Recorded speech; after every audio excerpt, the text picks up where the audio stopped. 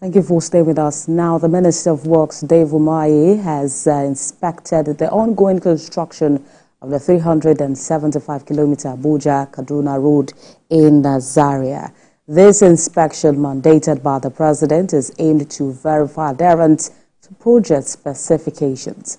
The Minister expressed contentment with the quality of work and the pace of progress. He conveyed gratitude to President Bola Tinubu for the timely funding of all the projects.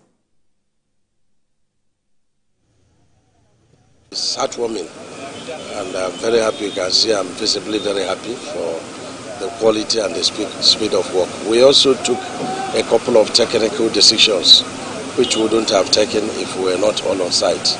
And so by Tuesday we will meet so that we'll start implementation. But so far so wonderful. We're grateful to God Almighty and to Mr. President. You have this stretch, you have the Kaduna to Abuja to Kano, which is about 375 kilometers dualized. If you multiply by 2, 750. This one is 372. If you multiply by 2, 744 kilometers. So it's quite a very, very ambitious project. You have the East-West Road that is also, about that stretch. You have the coastal road that is also 700 kilometers, but in multiple lanes.